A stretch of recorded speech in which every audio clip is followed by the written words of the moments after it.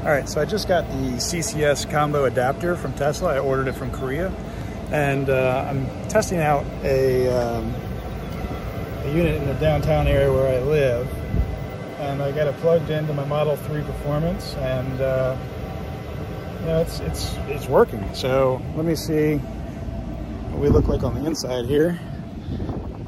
It's only pulling about 42 kilowatt hour. Holding steady there. This is a slower charger than, like, you know, EA or something like that, but I did try an EA charger and it just didn't work. Like everything I've seen about people trying to use EA chargers online on YouTube videos, especially when you do like a race between Teslas and other things, it all came true. But this, the Electric Vehicle Institute, EV Pump is the name of the hardware and the software, I guess.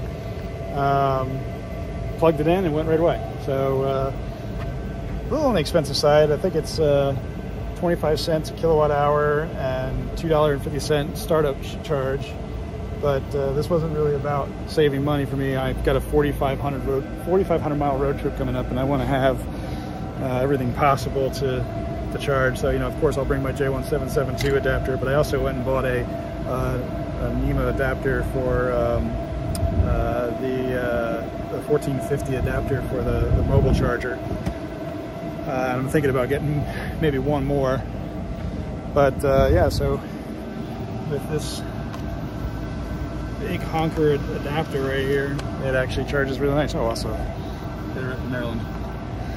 But yeah, so far working great, except for when I tried to use it at a Electrify America station. So that is what it is. So there we go.